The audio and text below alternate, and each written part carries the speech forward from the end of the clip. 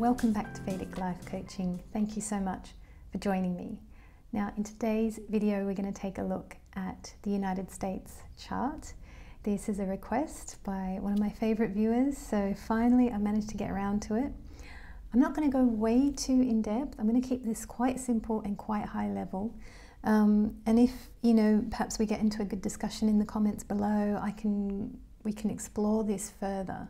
We can explore the chart further. We can look at, how suitable a chart is this for the United States. I was looking at that today and I had quite a few thoughts come up, but I thought, let's just keep it really simple. Let's just keep it really high level. What do the next few years have in store? That's what the question was originally. So yeah, I thought I'd take a look. I thought I'd take a look at the transits and see what's going on. So on my system, and what I'll do is I'll put diagrams up here as I go along so you can see what I see. I wanted to see when was the last time that Pluto was in this neighborhood of crossing over from Sagittarius to Capricorn. And it's really interesting. The last time he was here was 1772. And if I click up, I've got Feb 1772 here. I click up a bit and yeah, April 1772, 72, 73, that kind of time. It's really interesting. The date that I've got here for the chart is United States of America, July 4th, 1776. So Pluto was last here just before the birth of the United States as a Western nation,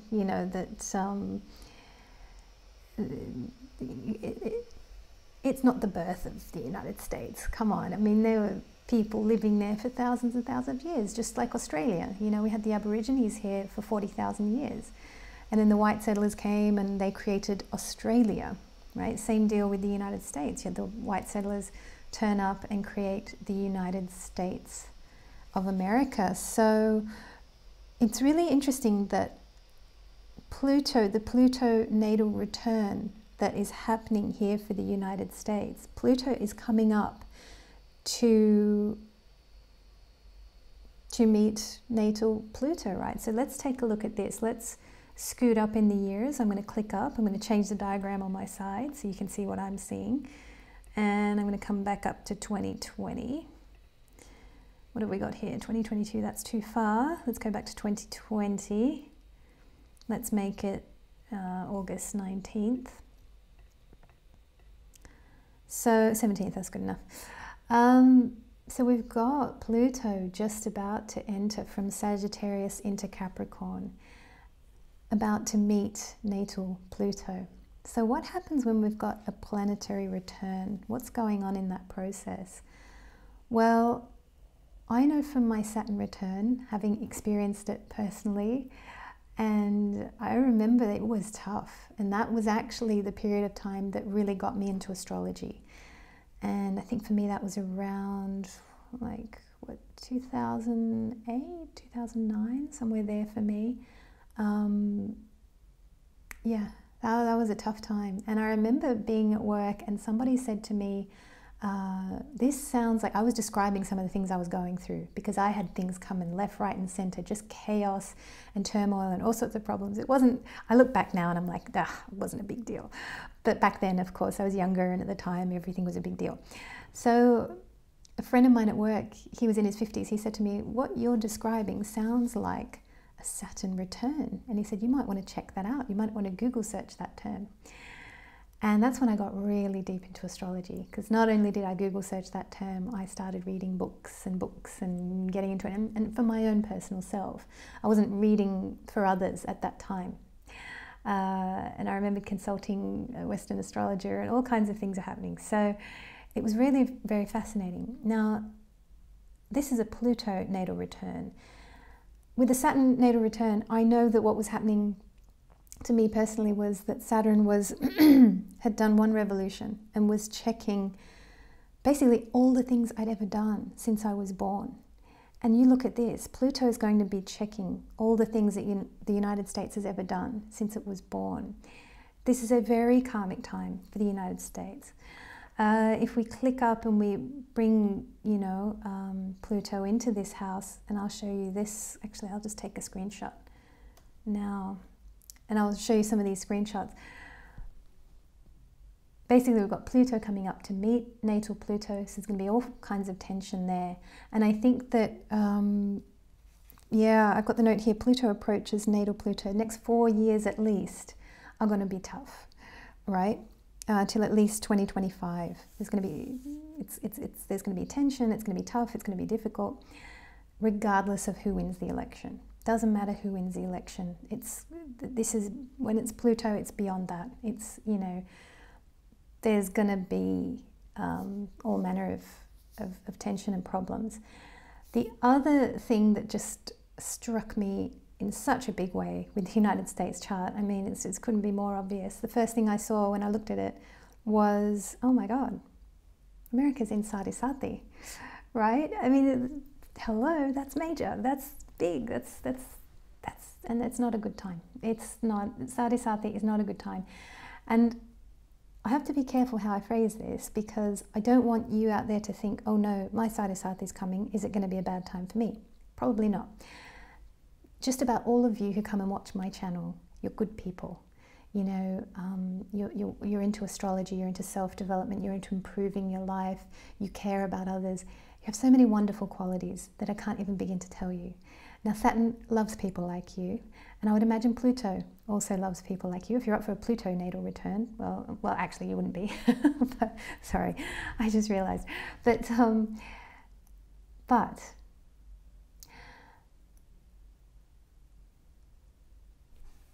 Sati period is something that people in India fear.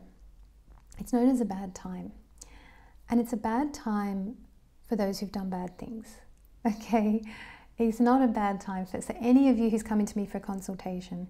I know that you are already of a certain level. You're already of a certain place where Sati is probably going to even be profitable for you. I have seen that a lot. I'm studying the chart of Jim Henson right now, and Sati was an amazing time. Yes, it was marked by the death of his brother. It was deeply sad at the start. He did have to suffer. He did have pain.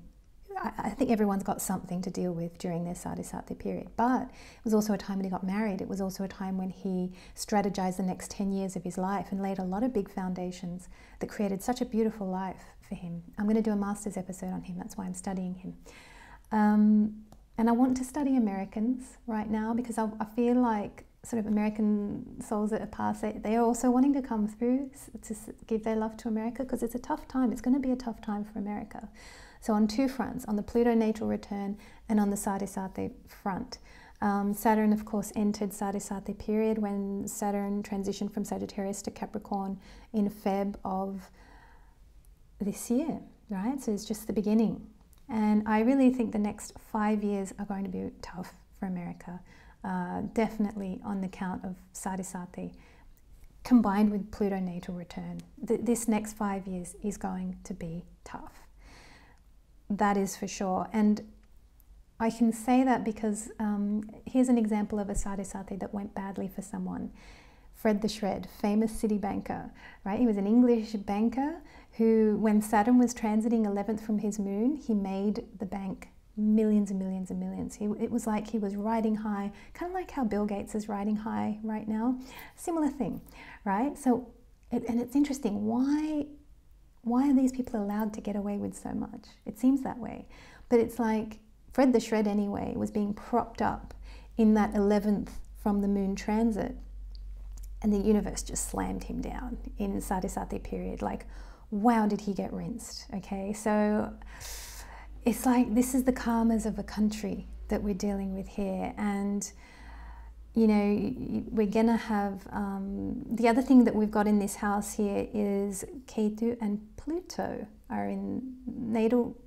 Ketu and natal Pluto are in the same house.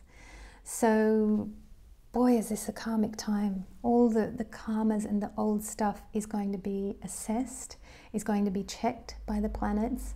The planets do not miss anything. They don't miss anything. If there have been crimes, if there have been bad things, there's payments have to be made, right? The cosmic banking system is extraordinarily precise.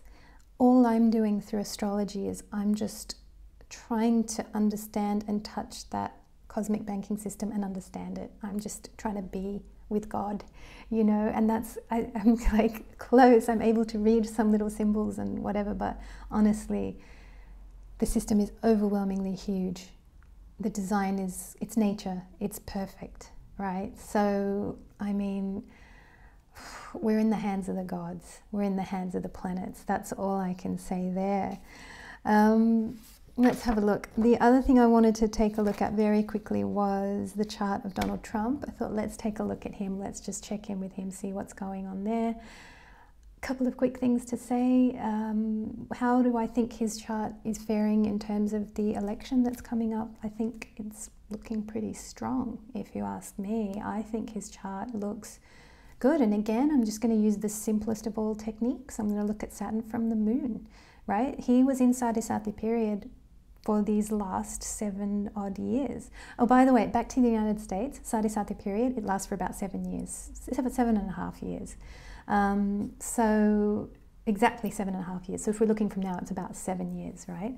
So the next 5 years, I can definitely say for the United States, really tough. I think things will start to ease off when Saturn moves into Pisces. And then I think when Saturn goes into Aries, I think that's going to be a great time for the whole world. And yes, I should add some positivity here, shouldn't I? Because otherwise it's very depressing. Another thing, and I think I've said this in other videos, that when Saturn, so right now, this is going to be the worst sector of the 3, I think. I think this is actually going to be the worst. When Saturn moves into Aquarius, it's going to be about the people, and the people are going to be tested. And we need people to stand up and protest. And it's happening. It's happening. The rumblings of that are happening right now. And I'll put up on the screen some quotes from people that I've read on YouTube, so you can see the things that people out there are saying, right?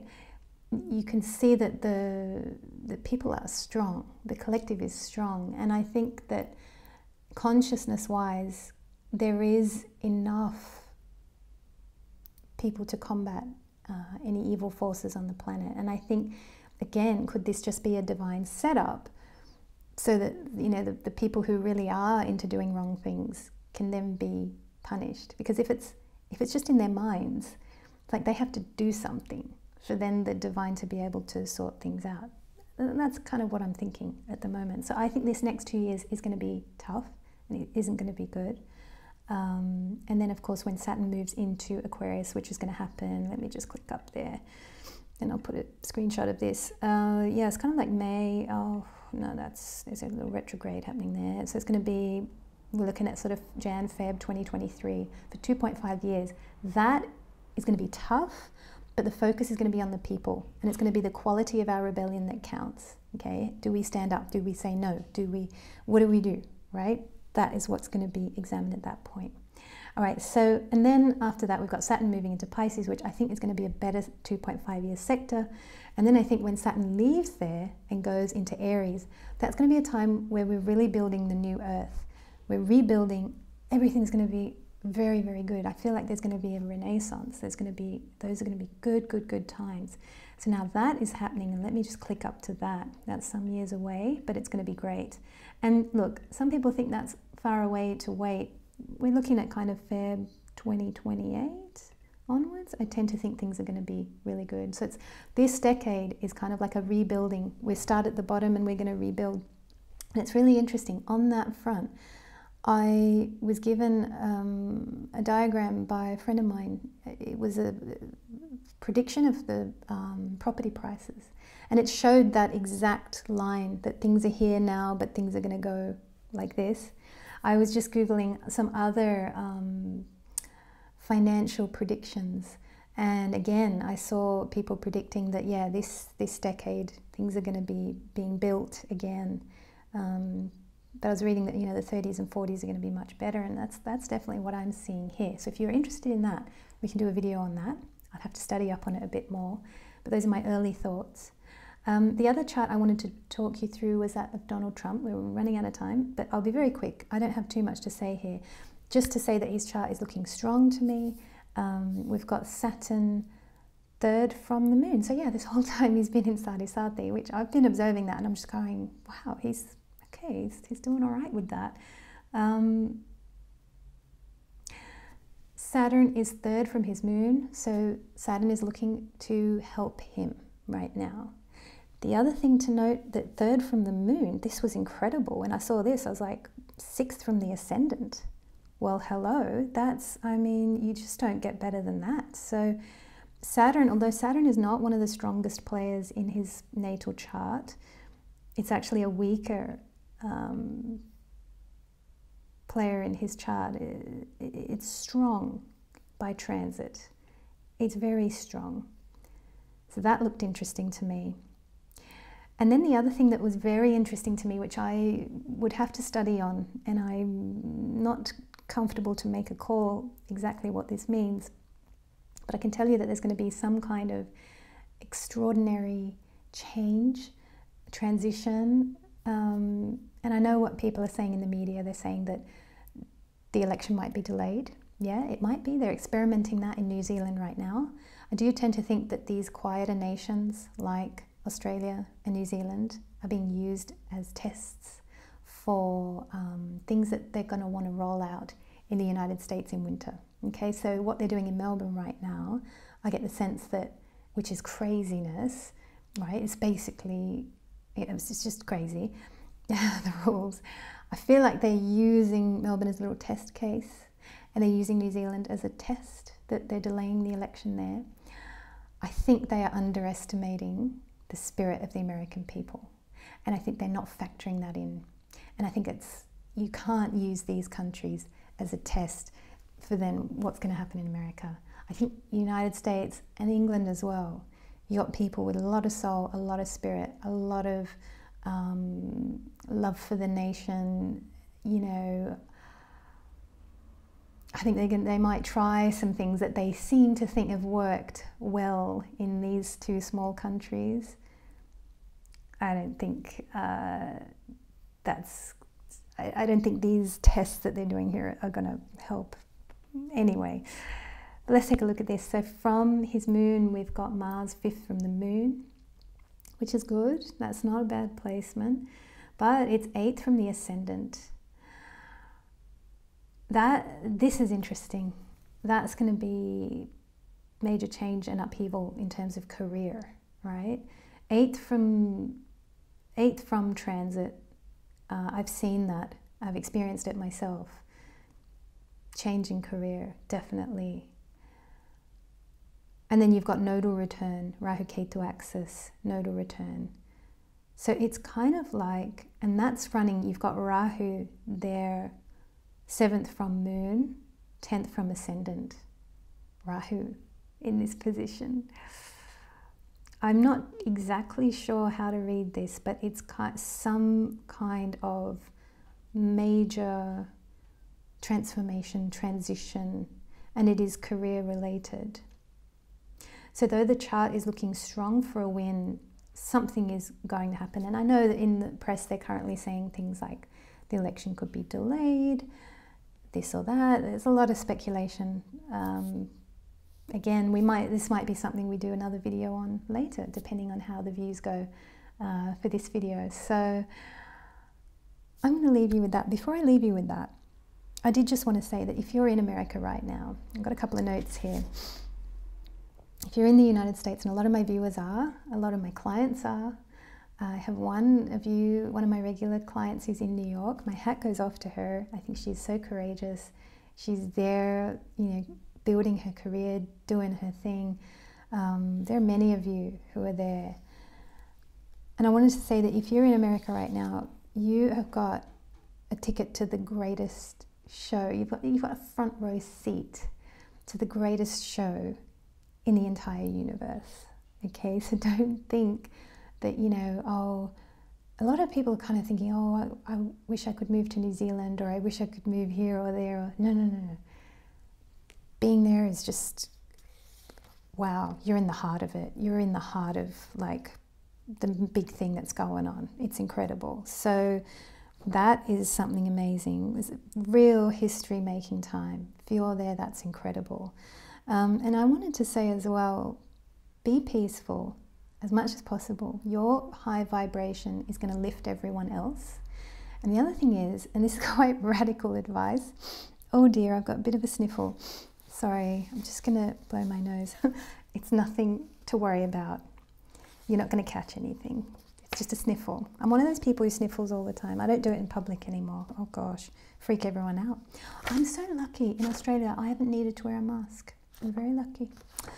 But anyway, I've got the note here, but if you have to wear one, honestly, to do your day, because there are rules in that, do it, right? Just do what you have to do.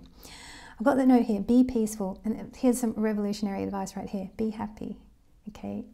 And that is weird advice, but it's like, sometimes when the collective is really down and people are depressed and losing their jobs and ill and in hospital and bad problems and all the bad things are going on, and it can feel like I'm not allowed to be happy, or I shouldn't be too happy, everybody else is having a bad time.